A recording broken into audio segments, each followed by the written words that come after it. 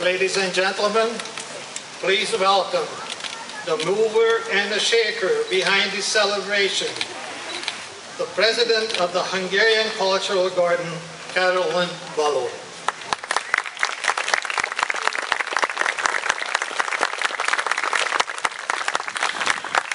Welcome everyone to this glorious occasion, the 75th anniversary of the Hungarian Cultural Garden.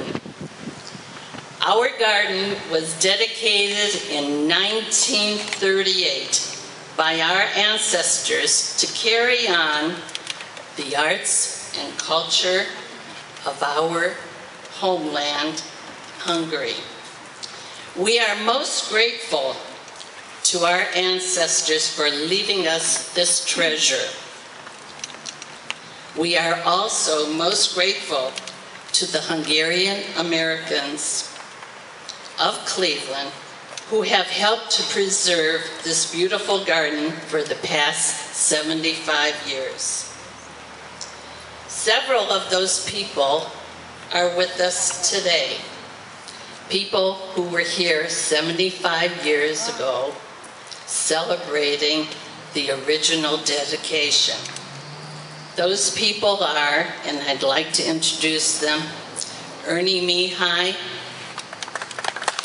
our angel of the garden, his sister Marge Coleman, Jenny Brown, who danced as a child in this garden at the celebration.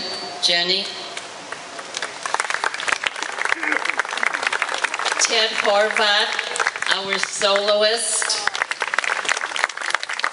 Frank Dobush, our co-chair of today's event. Sisters Elaine and Betty Rose Golgani, who danced here with their mother, and Goldie Simon.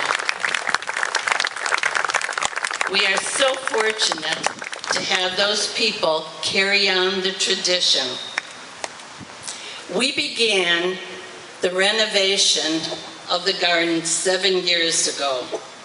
We started with the upper garden, and then 2 years ago we started on this, the lower garden.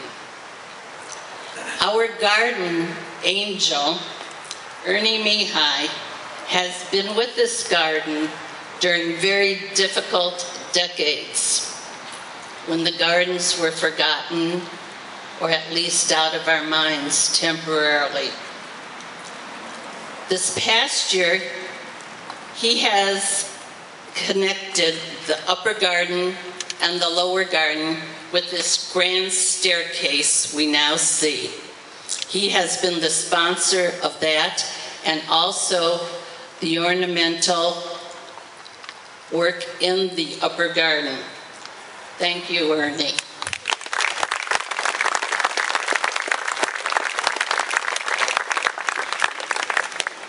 The last major installment in the upper garden was in 1956. So after 57 years, we came together as a community.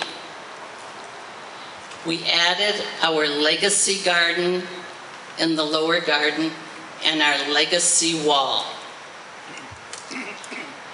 We are now on our way to a new and rejuvenated cultural garden.